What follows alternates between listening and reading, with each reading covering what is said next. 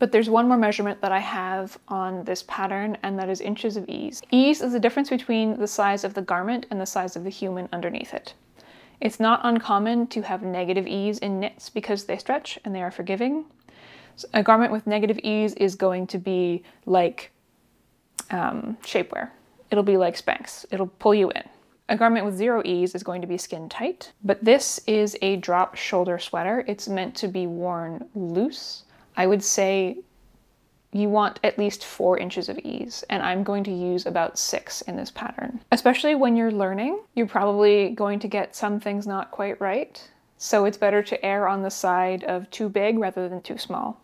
And because this is drop shoulder, if it's too small, it's going to be all weird and bunched up in the armpits. So if your sweater winds up too small, you can unravel it or you can gift it to somebody smaller than you, but if it's too big, it's still probably wearable.